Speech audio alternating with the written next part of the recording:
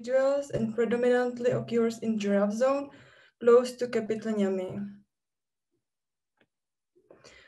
This conservation success is a result of targeted activities implemented by the government of Niger, supported by local communities and NGOs.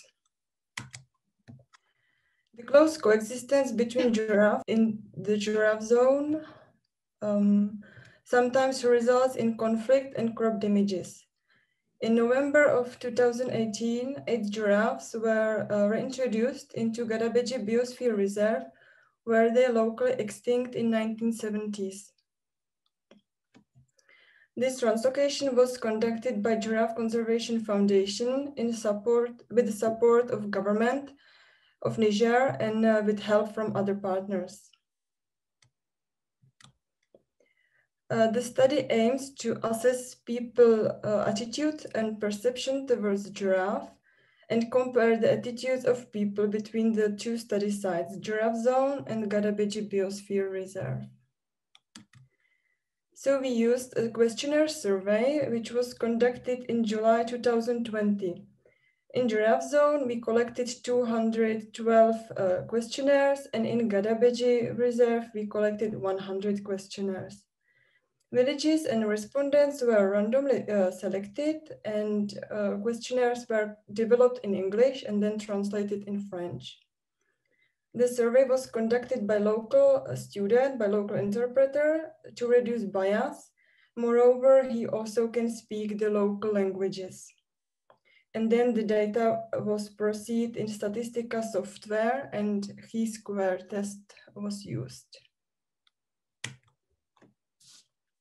So we have some preliminary results. The people living in the Giraffe Zone have more issues with giraffe nearby than people living around Gadabeji Biosphere Reserve.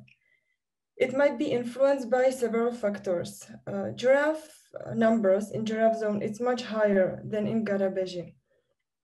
And the main occupation of people from Giraffe Zone is agriculture, while the people in Gadabeji are herders, and the occupation influence the people's response to that issue.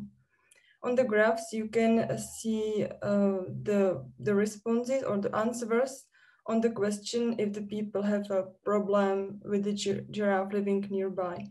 The upper graph is from Giraffe Zone, where the people are the main occupation is the agriculture and the harvesting of crops.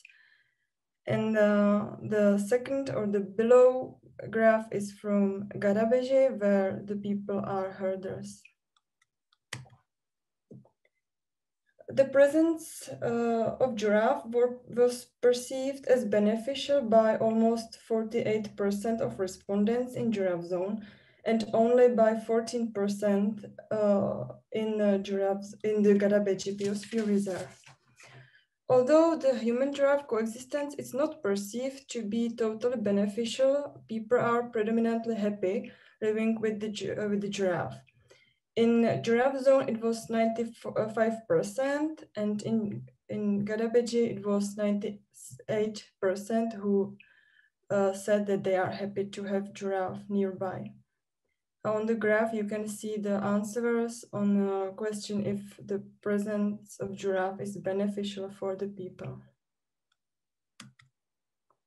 14% of respondents from Giraffe Zone indicated that giraffe presence allows them to get extra money, while only 4% in Gadabeji Reserve.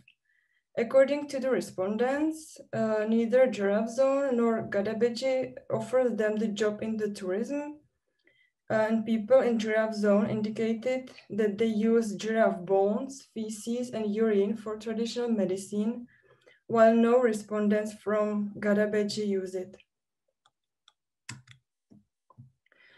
As the population of giraffe, humans, and livestock is increasing, so is the human-giraffe conflict.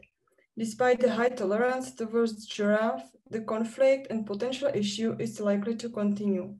Increasing conflict will likely shape people's future attitude, but the long-term conservation of the West African giraffe is highly dependent on local communities and their tolerance. it's crucial to understand and appropriately manage giraffe-human coexistence to make sure that benefits outweigh the cost, and also to support ongoing local conservation initiatives. And that's all, and thank you for your attention.